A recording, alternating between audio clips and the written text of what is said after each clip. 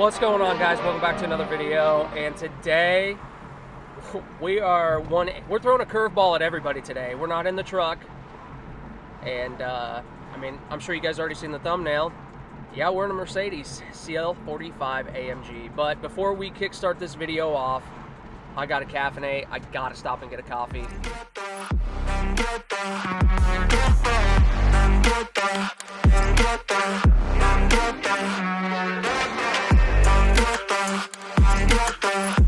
Okay, I don't know how to say this, but I traded the truck in and I just went for it and got a 2023 Mercedes AMG. Okay, let's backpedal a little bit. I did not get a Mercedes. This is in fact my sister's car. She was nice enough to let me take it out and take a video for you guys. And I have driven my F-150 for 7 years, and the truck before that was an F-150 for like 4 years. I have not driven a car in some years. I didn't even know what to expect. I keep telling myself through and through that I'm a hardcore truck guy. The first half hour I'm just a little nervous because it's my sister's car, and you know, I'm not here to mess this thing up. And then once I kind of built some confidence with it, I need a car. I need a car. I keep saying I'm gonna buy a Raptor. I'm gonna get rid of my truck and buy a Raptor, and then here we are in this thing, and I'm like, maybe I just keep the truck, it's paid for, and I just buy some sort of sport car. Probably a terrible idea. I will get tickets up the ass. We need to find we're gonna find a place to post up, and we're gonna show you guys this thing.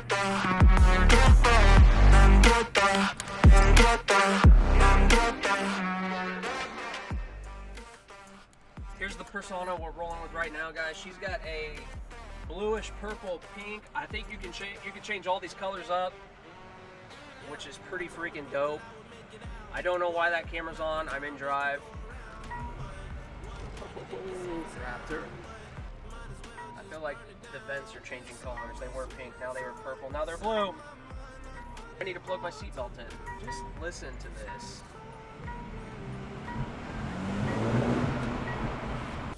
There it is. We're at the top.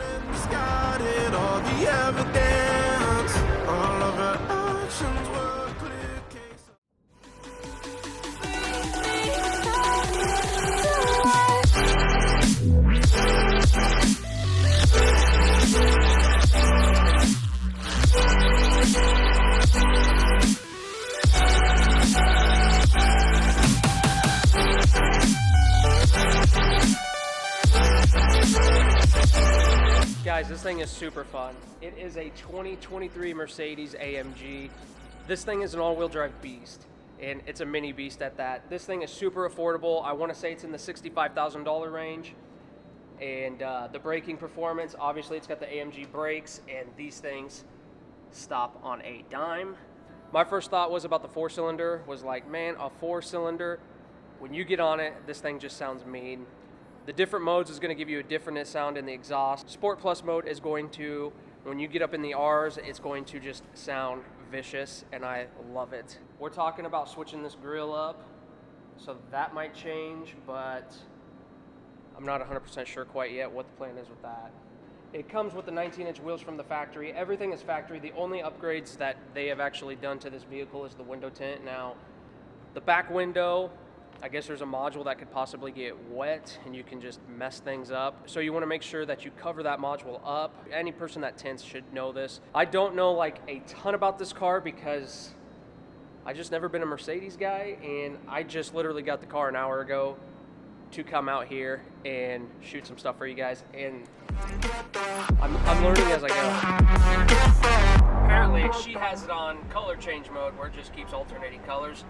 The first thing upon getting in this thing, hit this button below your engine start.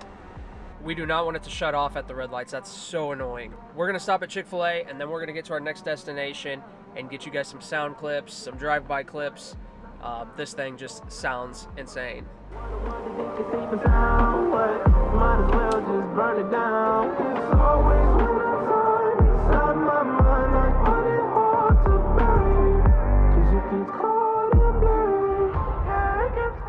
We're gonna tear up a little chicken sandwich, and I can't eat in the car. There's no food in the car, so we're gonna eat inside. Here's a little breakdown of the interior.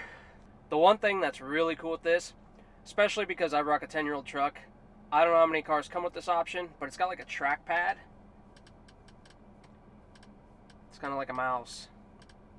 Kind of cool. The other really cool thing with this handle, you basically get an oh shit handle while driving, so that way when you're, you know, ripping into it, you just hold on to that. And yeah, it's pretty self-explanatory. I really like how sleek it is. I like how small it is. The other thing that I just keep forgetting about is there's a heads-up display. So in the window, I could see this mile per hour, but I forget about it. Slowly adapting to that. This button here is going to be controlling your mode. We have slippery, individual, comfort, sport, sport plus. Sport plus is going to be the loudest for the exhaust tone. We've been rocking sport plus most of the day. The one thing that I've been noticing, there's like 2 to 3 different ways to do everything in this car. You could change your modes up here, or if you hit dynamic down here. The one thing I figured out, you can either touch the screen, use the pad, or you've got these, which are basically buttons in a sense. It's like a BlackBerry trackpad. They incorporated some BlackBerry-ness in here, which is kind of cool. And then you just got your normal functions. Those are pretty simple to figure out. We're gonna take a few clips and I'm gonna show you guys the different sounds of the vehicle when you get on it. I have not been in every mode. So far all I've been in is Comfort, Sport, and Sport Plus. We're gonna go through and do each one of these, and we're gonna throw the GoPro on the back and see what the exhaust sounds like. I don't know if from slippery to individual, comfort, sport, if it goes louder, or if maybe these 3 are all the same tone, and then Sport Plus is where you get the absolute most tone. That's our next phase. Okay guys, let's just start off. I'm not gonna do slippery because that's obviously for probably rain conditions. We're just gonna start off individual. So this is gonna be our individual raspy sound.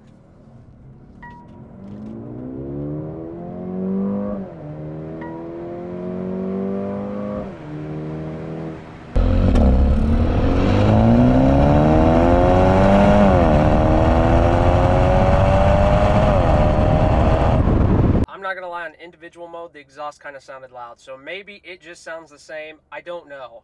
Here is the comfort zone.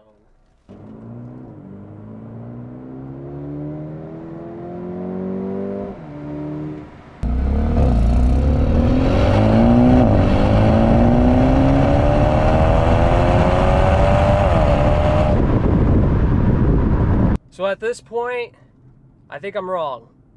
The exhaust all sounds the same, whatever mode you're in. But you can tell the difference in the pull going from individual to comfort. Let's give it a try on sport.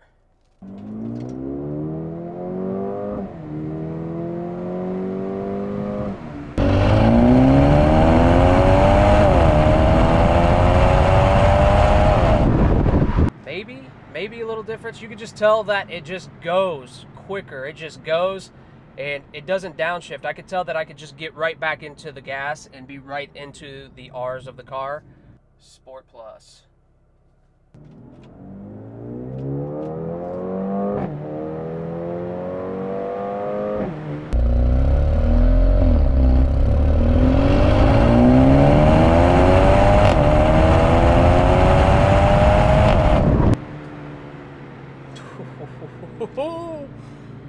This car is good. This thing would get me in trouble. It's a good thing I'm in Mexico shooting this video, so this is completely legal. That's what the exhaust sounds like with the 5 different modes that we just went through. I don't know if it actually is a louder tone. It's just the car just gets with it so much faster on Sport Plus mode. I think that having the different modes is perfect because for me and the way I am, like I have zero patience when driving. And if I was in Sport Plus mode 24/7, I just feel like at all times I'd just be like, let's go. I'm passing you, bye. So I think by putting in comfort mode or individual, it's gonna slow me down and, you know, just be in cruise mode. But switching it over to Sport Plus mode just puts a smile on your face. And then when you hear it kind of backfire shift, it's awesome. It's awesome. The other thing that I really love about this car, especially when you're in the Sport Plus mode, it just seems like it downshifts more like a manual. For instance, when you downshift in a manual and you kind of feel that engine braking, this thing does the exact same thing. It's just a good feeling.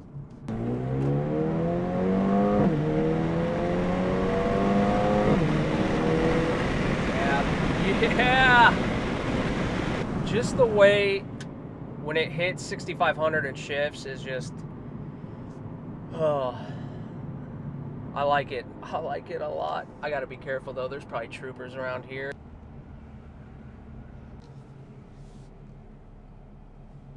Might as well get a little petrol, fill her up, top her off. I mean, she was nice enough to let me take her vehicle on a Saturday, so I appreciate that. We'll top her off real quick.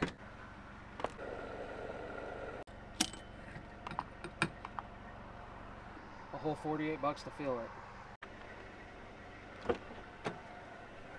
I'd say that's a wrap. So we topped her off. It has more gas in it than what it started with. So the reason this was a surprise, my sister had a 2018 Escalade, and out of nowhere she just comes rolling up into my driveway with this Mercedes. She decided spur of the moment she was going to get her an AMG. I'm glad you did, because I get to reap the benefits and I get to drive it. The one thing that I will say that I really like with this is the tinted windows. If you ever look at my other videos, I have to color adjust my tint because it's ugly like purple, to where this is like blue just from the get-go. Maybe I ought to retint my windows. I started this video off, the only way I can describe how I feel driving this thing, especially driving this thing in Sport Plus mode, is from the beginning of Too Fast, Too Furious, when Ludacris calls Brian and he's like, hey, you want to race? You got 4 minutes. You got 4 minutes, man. All right, I'll be there. And he's zooming around town. That's how I feel right now. I feel like if someone called me and told me I had to be somewhere in 4 minutes, I'd be like, bet. I started the video off thinking that, man, maybe I got my priorities wrong. Maybe I don't want to get into a Ford Raptor. Maybe I want to keep my truck that's paid off and purchase a sports car. But after making this video, the consensus is I'm a truck guy through and through. I think the Raptor will suit my truck needs, and then the twin turbo V6 is going to suit my sometimes go fast need. So yeah, maybe in the future the channel gets bigger, stuff like that, we will purchase a second car, because this is a blast. So that's all I got for you guys today.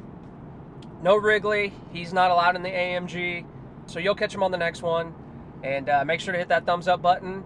We will see you guys on the next one. Peace.